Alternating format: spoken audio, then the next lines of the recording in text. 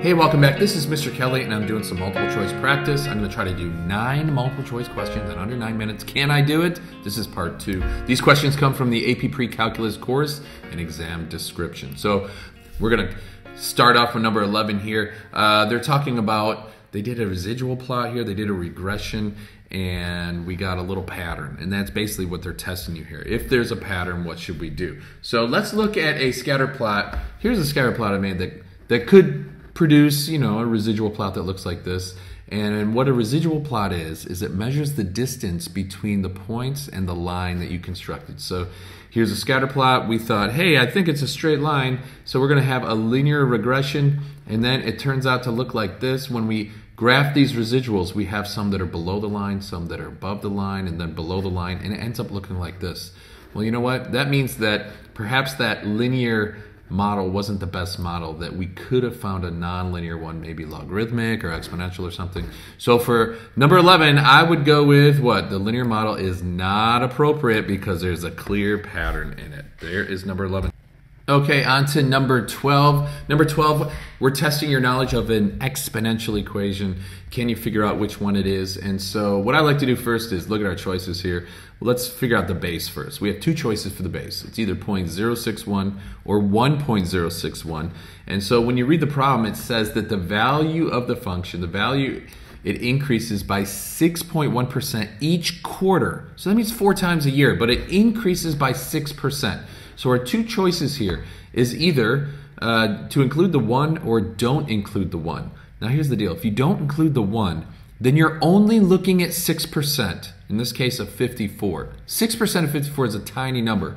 But what we want is the total value in this problem here. So you need to include the 1 because that'll include the 54 and the 6%. So that narrows it down to C or D. Now we're going to focus in on this quarterly part here. It increases by 6.1% each quarter. So that means when I plug in 1 year, when I plug in a 1, this should happen 4 times. So I need my exponent to be a 4 when I plug in a 1.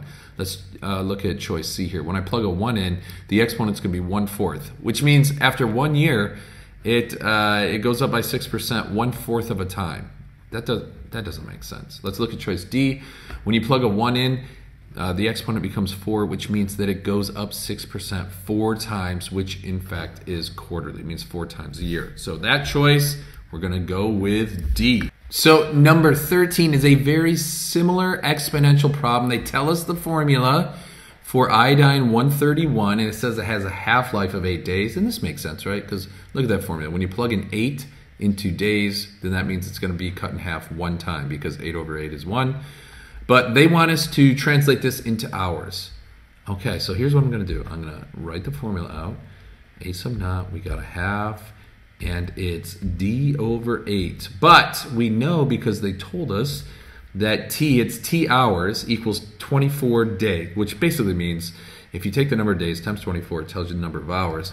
But I'm going to divide both sides by 24. We're going to get T over 24 is going to equal 1D. So I'm going to take that out. Let's rewrite it. So we get A naught times 0.5. Instead of D, I'm going to write T over 24, T over 24, and that is over 8. That's a crazy fraction, and that's all supposed to be an exponent. That is a terrible exponent written there. But how can we rewrite this? We need to simplify it. It's basically keep, change, flip, my students tell me. You're going to divide by 8. That's the same as multiplying by 1/8. Guess what that does? That gives you an exponent of choice D. It's 192 on that one. That one's a little bit tricky, I do admit.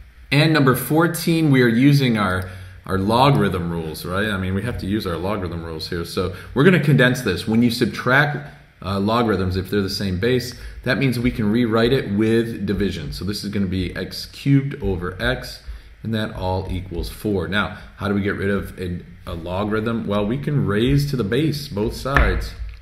It's all about that base. Megan Trainor told us this is going to give us x to the 3rd over x is going to equal e to the 4th. But guess what? I know x to the 3rd over x. You can subtract that. You're going to get x squared equals e to the 4th. And you know what? We're solving for x. So why don't we just raise this to the half power? And then we'll raise this to the half power. Guess what we get? X equals e squared. That one wasn't too difficult. And now we're on to number 15, which is our trig question here. They say f of x and g of x, and they want to know where they intersect. That means where they're equal to each other. So we're going to just set them equal. -5 equals 1 plus 3 times the secant of x. Now, I'm going to subtract 1 from each side, and then I can divide by 3 when I get to that. And we are going to get the secant of x equals -2. Hopefully you can see all that. But we remember the secant is the reciprocal of the cosine. So if I take the reciprocal of this side, I can take the reciprocal of this side, and we need to know where the cosine is equal to -1/2. Now there's a couple ways to do this. You can use the unit circle, but you know, we should figure out that that is going to equal, the reference angle is going to be pi/6. So which quadrants, ooh, I lied, pi/3. Why did I do that? That was dangerous. Which quadrants have negative cosine? I tell my students, all students take calculus, because that is that tells you where things are positive, right? So they're all positive here, sine is positive, tangent positive in the third, and cosine positive down here. Or you can remember that the cosine, that's the x value, so it's this part of the curve right here. We need a second and a third quadrant reference angle of pi/3.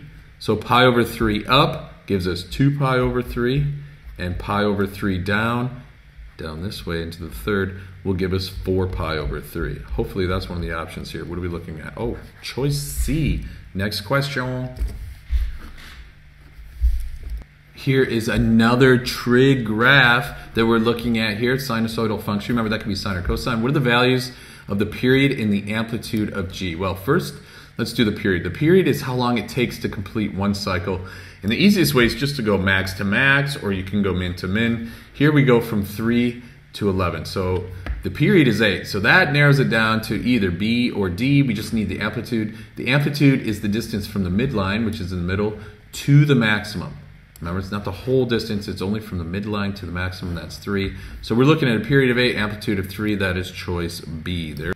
For number 17, we have a polar graph, and we basically have to say which one of these graphs is the function that they gave us. So what I like to do for this is I figure out at theta equals 0, theta equals pi/2, theta equals pi, 3pi/2, and 2pi. I figure out the function values, and then I can look at the graph and figure out which one it is. So let's do that. I'm going to write down all of our quadrant here on the y-axis. Let's write down all those thetas. Okay, so I've listed them all down in a nice little table here. Keep it all nice and organized. And I'm just going to plug in these values and figure out what the function is. So at 0, I'm plugging in the function right here. Cosine is 0. That's 1. So 3 times 1 plus 2. That's 3 plus 2. That's 5. So I'm going to figure out this function value. Pi/2, I know the cosine's 0 there, so this will all equal 2. At pi, cosine's -1, so this will all equal -1, because it'll be 3 times -1, which is -3, plus 2, that's -1. Okay, then we're back to 0 for cosine. Again, in my head, what I'm doing is I'm looking at the cosine curve like this. Okay, and I'm going through it in my head. 3pi/2 is right here where cosine is 0, so this part would be zeroed out again, we'd get a 2. And then lastly, 2pi, we end at 1, so it would be at 5 again. So I'm just going to look at our different graphs here and see which one of these graphs could possibly be this. We have to start at 0, 5, which means theta is 0. We need to be out with a radius of 5. Well, that would be out here, so this is not a choice. And that would be out here, so this is not a choice. So these both are possible, all right? 0, 5. And then pi/2, we need to be at 2. So if we go straight up to pi/2, we need to be at 2. This one looks like it is. So is this one. Let's look at pi. We need to be at -1. So remember, negative means you go the other direction. So if you go all the way over to pi, then you would be negative, which means you go the other direction. You would be on the inside here. That looks like choice D. So that's how I do polar. I don't think I'm making my 10 minutes, but we're pretty close. I'm at 18 right now. What are all the values of theta from -pi to pi such that 2 cosine theta greater than -1/2 and 2 sine theta is greater than radical 3. This is obviously, what are we going to use? We're going to use the unit circle right here. I'm going to solve each one of these equations. So when we solve that, we get that the cosine of theta has to be greater than -1/2, and the sine of theta needs to be greater than radical 3/2. So if you remember, the cosine is the x-coordinate and the sine is the y-coordinate. So we need to be, let me go use the if I'm not gonna make my 10 minutes, I might as well just take my time. Anyways, cosine has to be greater than 1/2. So that's like this part of the curve. Like this part, and you know, technically we're going negative pi to positive pi, so it's all that part of the circle. That would satisfy the cosine greater than -1/2. Now I have to look at where the sine or the y value is greater than 3/2. That's only like right from here to here, right? Even though my little program here makes it a straight line, but it's from, what do we got, -1/2 all the way to +1/2. So what are those angles? 2 pi over 3, pi over 3. So we got one of those choices here, pi over 3 to 2 pi over 3 only. Choice D.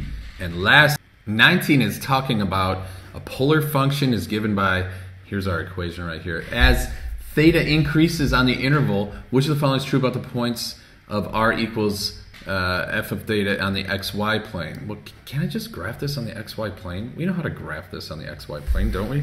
Let's just graph the sine function, but there's a -1 in the front, so that moves it down. So let me change colors here. We'll go down to -1, and you know the amplitude of a sine function is just 1, right? So it starts here, it's gonna go up, it's gonna go, ooh, that should just touch that right at the top there. Should not pass it, but this is all the way to 2 pi right here, but we wanna know between 0 and pi over 2, which is this part right here.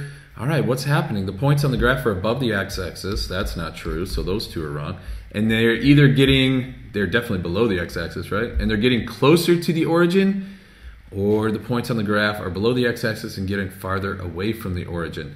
So the question really is, are we getting closer to 0, because a radius of 0 would be the origin, right? So are we getting closer to a value of 0, or are we getting further away from the value of 0, because that means the radius would be growing? And obviously, look, we're getting closer to y equals 0. That means if we were to plot it on a polar, we would be getting closer to the origin. So what are we doing? Choice C for that one. And that's it. That was longer than 10 minutes, but my apologies for that. But I think we did a pretty good job there. Those are our multiple choice questions. Part 2. Next time, we're going to do some with a calculator. This is Mr. Kelly. Remember, it's nice to be important, but it's more important to be nice. See ya!